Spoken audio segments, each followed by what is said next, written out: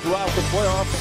Nowitzki elevating his status amongst the NBA's greats and leading this team. Jumper, got it, Nowitzki! Just a different Dallas team, gritty, tough, and now they're ready to celebrate a championship. The Mavericks have scaled the NBA playoff mountain and have planted their flag.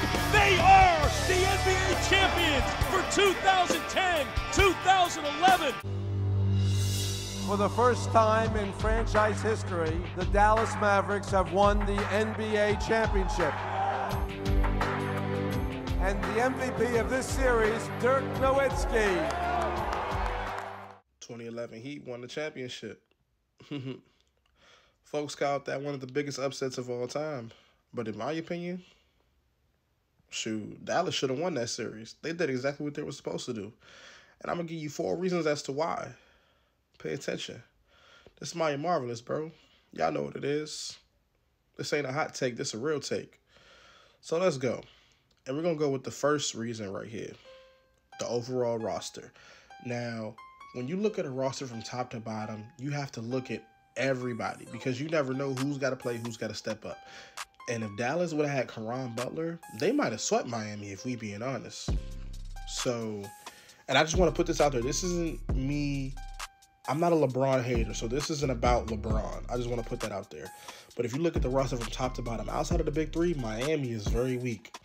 Dallas, you had Dirk, you had Sean Marion, Jason Kidd, JJ Barea, Jason Terry, Peja Stojakovic. You know what I'm saying? You had Tyson Chandler, Deshaun Stevenson. You had some tough, gritty guys, man. You had guys with a chip on their shoulders. You had guys with something to prove. Now, speaking of something to prove, we're going to go on to reason number 2. Previous disappointments. Now, y'all going to see what I'm talking about right now. 3 straight NBA championships. They wrap it up in the 4-game sweep by beating the Nets 113 to 107. And Phil Jackson has equaled Red Auerbach's record of 9 NBA titles. About to have an exclamation point next to it. The San Antonio Spurs are your world champions.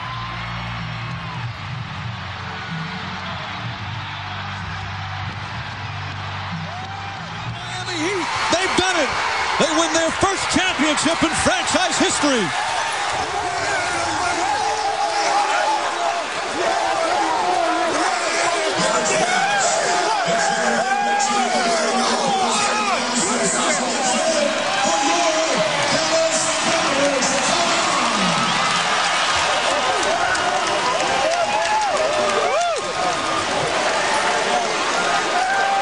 The Miami Heat, the 2000. Now, as you can see, the core of Dallas have all been through a bunch of heartbreaks. You saw Dirk losing to Miami. You saw Jason Kidd losing in the finals twice in back-to-back years to the Lakers and to the Spurs. So they knew their time was limited. So these guys had to win, and they had to win now. They was tired of coming in second place, and they came together at the right time. They got hot at the right time. And one thing the Mavericks did, they played together. Everybody knew their roles. Everybody knew what was expected. You had a great coach in Rick Carlisle. You had all the pieces you needed to potentially win the championship. Now it's about, are you going to do it or are you going to be disappointed again? And the Mavs didn't want to be disappointed again. All right, number 3, momentum.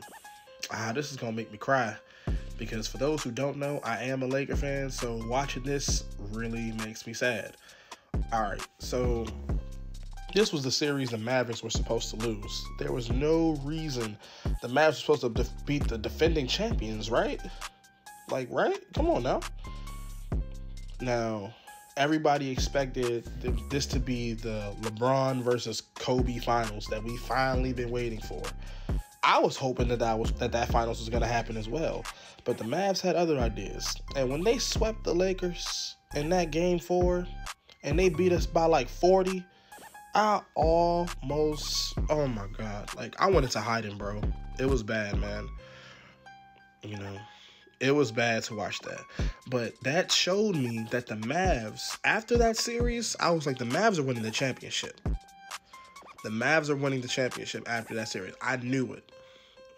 I was about 16, 17 at the time. But I knew, I'm like, the Mavs are going to win the championship after they just demolished the Lakers. And then soon, after the Lakers, they had to go against OKC. And OKC was just too young. They didn't have enough experience. So there was no way the Mavs were going to lose to a team whose best player is, 22 years old? You know what I'm saying? They had everything going for them. Man, this series was all about Dirk. All about Dirk cementing himself into a playoff legend. You know, this was the series, not the series, but this playoff run just cemented his legacy, man. Because before this, all Dirk was known as was a big game choker, a guy who was scared to get physical, little guys could guard him. You know, he just wasn't looked at like the other great power forwards. Even Charles Barkley, who doesn't have a ring, was looked at as better than Dirk, because at least Charles Barkley came up in the clutch when it mattered. But, you know, this series against OKC, Dirk gave me 32 points a game in a 5-game series, shot 55% from the field, 37% from three, and 96% from the line. Dirk was like a man possessed offensively. And no offense to Serge Ibaka and Nick Collison and old bum-ass Kendrick Perkins. Nah, all offense to Kendrick Perkins. But anyway, they wasn't guarding Dirk. Nobody was guarding Dirk at this time. He knew that this was probably his only chance to win a championship, his only chance to avenge his legacy. You know, the Mavs just played together. They had all the momentum. But now, this is the main reason why I picked Dallas to win the series. This is the main reason why. My final reason. House money. House money. It's really that simple, bro. Now, I may have had Dallas picked winning this series, but most of America, most of the world thought, you know, Miami was just too talented, too much. LeBron, D-Wade, and Bosh was just too much for Miami. That's what guys thought.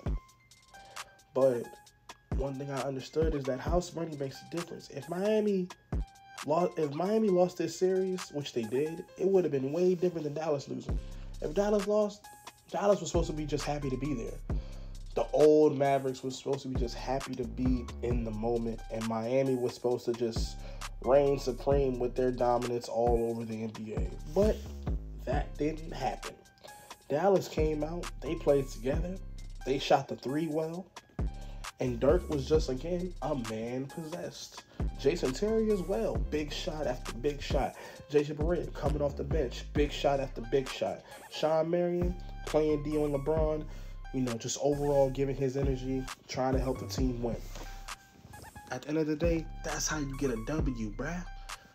You know, if you have a lot of star power, but the rest of your team ain't really nothing, then what does it matter? You're gonna lose to a better team, a more cohesive team, man. Dallas played their heart out because Dallas knew that they weren't gonna get criticized if they lost, and they knew it was going to be a way sweeter feeling if they won. This was their last chance. Because as you can see, Dallas ain't even been back to the conference finals since. Now, being with Luka, it's probably going to change that. But they ain't been back since for a reason, because they knew this was their shot. That window was closing, and it definitely closed. But, you know, I'm happy this team won. They deserve that. These embraces are real.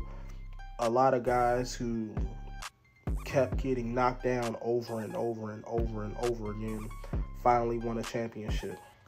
Now, this wasn't an upset to me. This was what was supposed to happen. It wasn't Miami's turn. It was Dallas's turn. Once they beat the absolute dog shit out the Lakers, it was it. Like, that was it. That was it to me. I didn't think nobody was beating this team. Shoot, they was desperate. They was on a mission. You know what I'm saying? But anyway, that's all I got for y'all, man. Y'all like, comment, and subscribe. Tell me what y'all think. Do y'all agree? Do y'all disagree? Let me know in the comments. I'll react to y'all. And by the way, y'all follow me on my socials. Man, everybody have a blessed day. Happy Thanksgiving to everybody out there, y'all. Peace out, bro. Let's get it.